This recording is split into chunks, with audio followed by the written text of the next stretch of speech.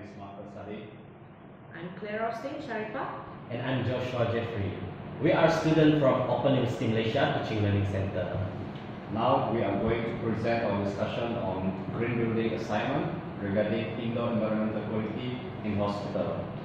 And for this discussion, we decided to choose Sarawak General Hospital because it is the biggest hospital in Sarawak and equipped with high technology, medical facilities and building technologies for building comfort. Before we present the case study of our selected building, let us discuss the indoor environmental quality in general and what we have understand about this topic. Based on our previous group study, indoor environmental quality refers to all environmental factors that affect the health and comfort of occupants inside office buildings. The air and environment can be influenced by chemical, biological, and physical agents that may come from occupant activities, building materials, or the ambient environment.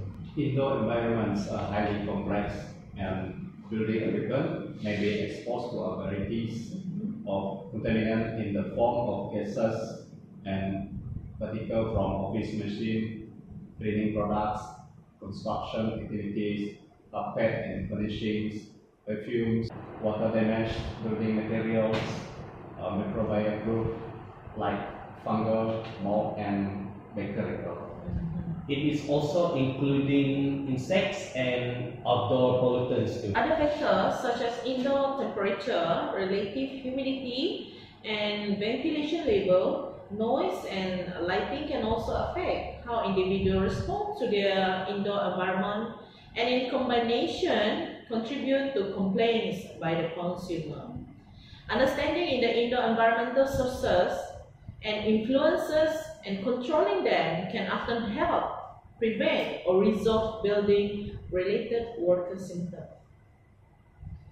IEQ element essentially needs a multidisciplinary approach such as indoor air quality and acoustic comfort. Yes. Other than that, Then thermal comfort and visual comfort. indoor air pollutants control is important to reduce negative impact on occupant health from furnitures, moisture, odors, smoke, heat, dust, airborne bacteria, and carbon dioxide. All components used shall be safe and shall not possess any harmful materials to the environment. The furniture item shall be non-toxic to indoor environment. As we have mentioned, we choose Sarawak General Hospital for our case study. Sarawak General Hospital is the largest state hospital in Sarawak, located at Kuching, Sarawak, and was founded on 1870. The hospital at its earliest day is known as Kuching General Hospital. The hospital is divided into several departments and buildings.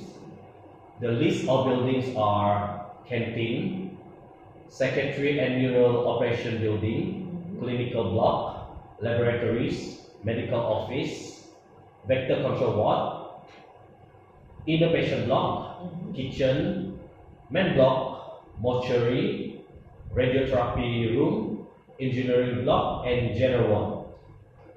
And now we are going to focus on vector control ward, which is also known as ward pengasingan penyakit reaktif.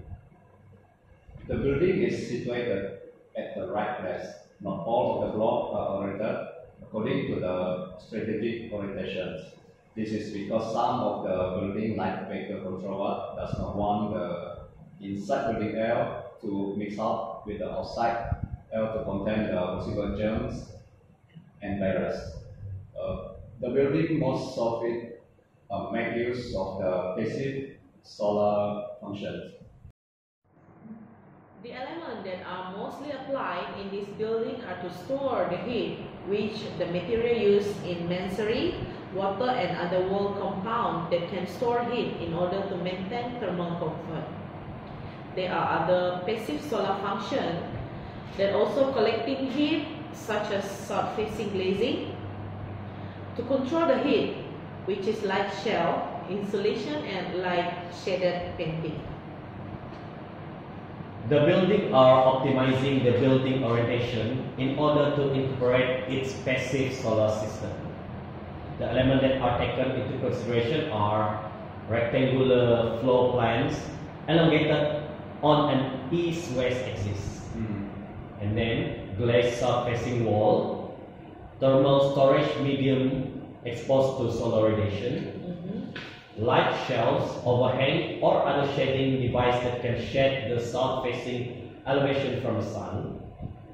And the last one is window on the east and west walls.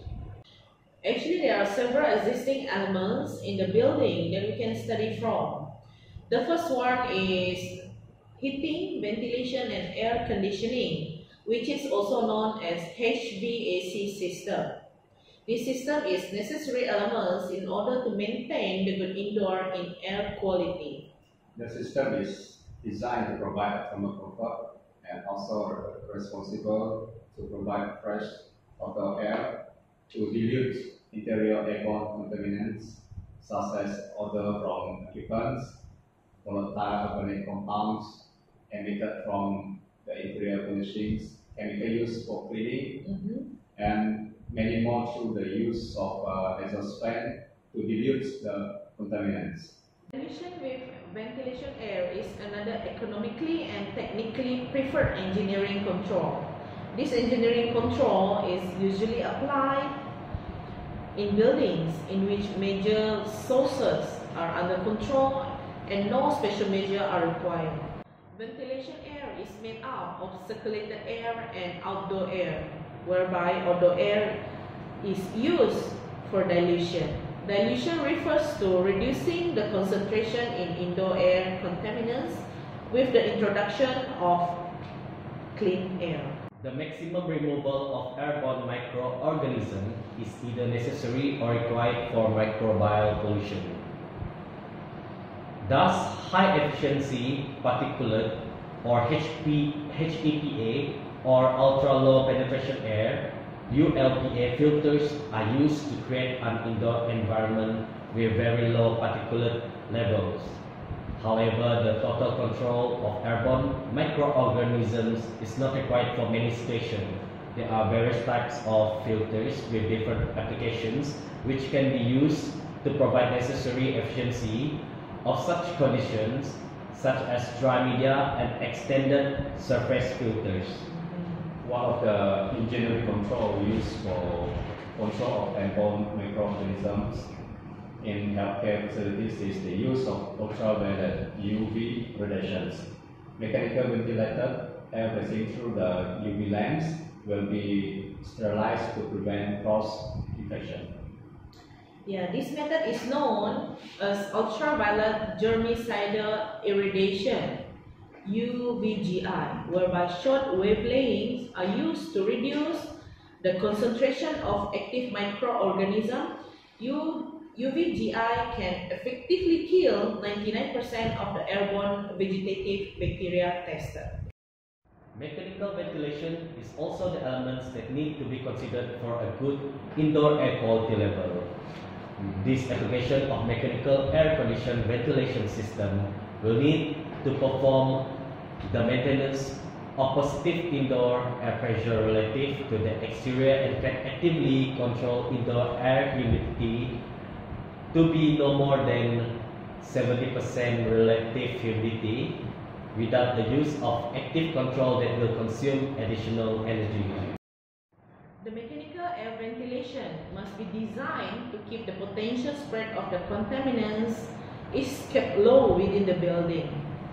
The material used must not include those that emit chemical, bacteria or fungi to the supply air. Although air intake should be placed where the air admitted is likely to be cleanest, taking into consideration the outdoor air quality standard. Humidity and airflow rates significantly affect the concentration of biological contaminants. By controlling the airflow, you can control the moisture. Excessive moisture in building must be controlled during the retrofit designs, construction and operation stages by the consideration and the control of the flowing such as leakage of rainwater, infiltration of moist air, diffusion of moisture through wall, groundwater extrusion, leaking pipe, indoor moisture sources, and construction moisture. For our conclusion, it is good implementation in hospital building because it is one environment whose occupancy ratio is high and continuing. Occupant of office or school building could close for a day. Residential buildings could be unoccupied for some period. But a hospital facility must always have an occupant, and every single moment as long as the facility is operational. The concept of the hospital is a place for occupants rather than being a place for scientific inquiry. Hospitals and healthcare facilities are buildings that require proper design for diverse environment due to their nature. The comfort of occupants and the spread of germs should be considered in the design of such facilities. Airborne disease has become a serious concern after the spread of influenza H1N1, severe acute respiratory syndromes, SARS viruses.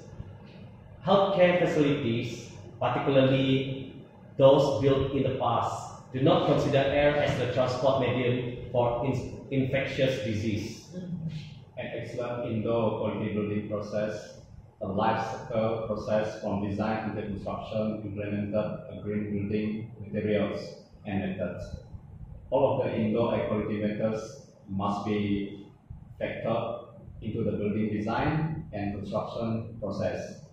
A high-performance green building will not only give benefit to the occupants but also provide a sustainable and better environment to the surrounding and human. Based on the elements exist in the building, there are several problems that are noticed. The first one is the inconsistent services of the HVAC system. It is recommended that the HVAC system are taking a consistent maintenance schedule in order to make sure that the system are always working in order to provide a comfortable building for the occupants. It is recommended also that the HVAC system using a green AC motor in order to increase the performance without affecting the indoor air quality. The hospital humidity and airflow rates also must be under control. This is because the humidity and flow rates significantly affect the concentration of the biological contaminants within the buildings. By controlling the airflow, you can control the moisture inside the building, which is this building lack of. The hospital also recorded that there is leakage of rainwater, infiltration of moist air, diffusion of moisture through wall, and indoor moisture sources. All of these problems can come from the technical issue and the edge of the building. But this matter is a serious issue, and it is better than this issue is eliminated from the building. Like being recommended, the introduction of air barrier is one of the alternatives that can prevent this problem from occurring again. Air barrier can help control the building airflow through and within the building itself.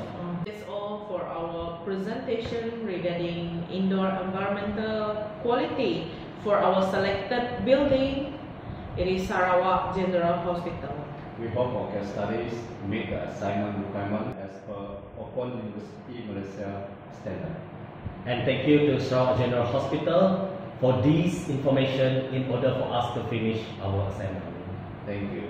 Thank you.